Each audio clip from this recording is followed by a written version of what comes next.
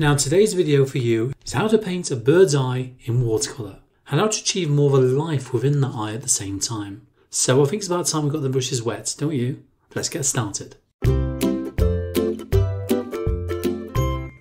Now the first colours I need to mix is phthalo blue and cerulean blue. I want to make this more to a watery consistency, and these are for those tiny highlights within the eye. Now as for the black, you want these to be really creamy. And that's because when we look into the eye, it's quite deep, isn't it? Like a deep dark colour. If I use black on its own, it can be quite a flat looking colour really. So very often if I use lamp black, then I'll add a colour to it as well to kind of enrich it a little bit more. Just to either warm it up or cool it down depending on the colour I use, be it a red or obviously a blue. And that will vary from obviously subject to subject. Is it a cool or warm painting? So today what I'm doing, I'm trying to make my own black by using these two individual colours. So viridian green and alizarin crimson. So we've got to think about the three primary colours, haven't we? So red, yellow and blue.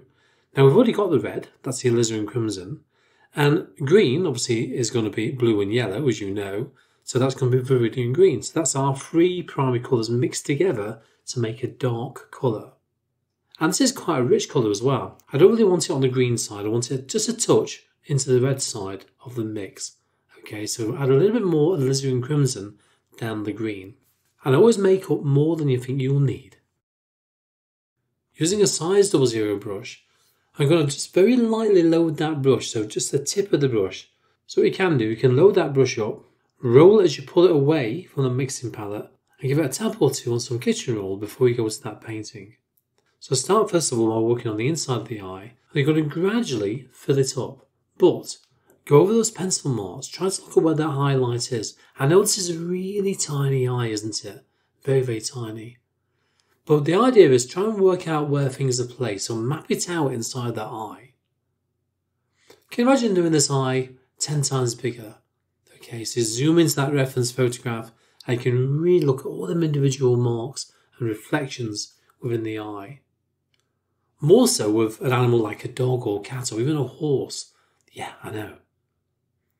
But in this case for the bird, we know it's not just like a black orb, okay? We've got to think about the reflections, we've got to think about the shape of the eye while we're painting it. So gradually and lightly, I'm going over those pencil marks around the eye. Then I'll slowly fill them in bit by bit as I go along. We need to make sure that you keep looking at that reference photograph. It's something that I go on about quite a lot with my videos. I really do. And that's because my eyes are going back and forth, back and forth, back and forth to that reference photograph every few seconds while I'm painting this. And my photograph is on a tablet, literally only about a foot in front of me, believe it or not, just off camera. And by doing that, I tend to remember a little bit more of what I'm trying to paint. I know, I've got a very short-term memory, okay? Don't tell anybody.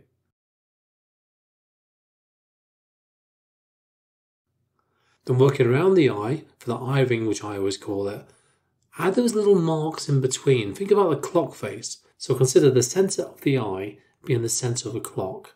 And these are the hands going around from the eye, okay? And just pop those in all the way around.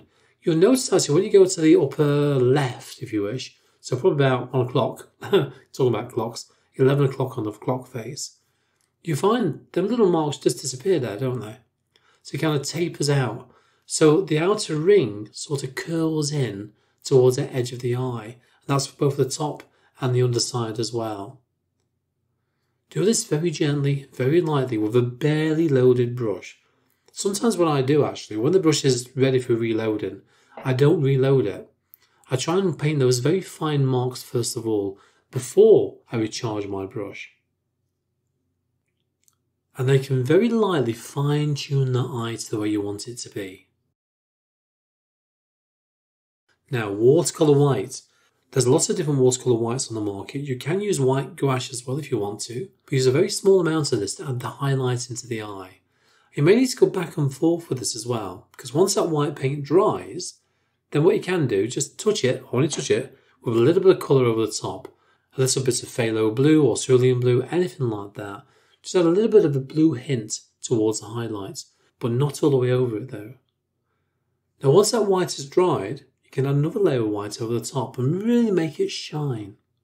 Again, I'm trying to consider the shape of this eye at the same time. Really thinking about how round that eye is. Soften the highlight around the edges as well to really fine tune in this eye now. And this is the stage I really enjoy the most, because when you start to fine tune things like this, you know that you hardly need any paint at all on that brush. In fact, sometimes I'm using just a very lightly dampened brush. That's it, not soaking wet, just to soften and blur things together a little bit. Then you can put another highlight in there, which will be phthalo blue. Now, if you want to see more videos on how to paint eyes, take a look at the link to the top right. I'll see you there.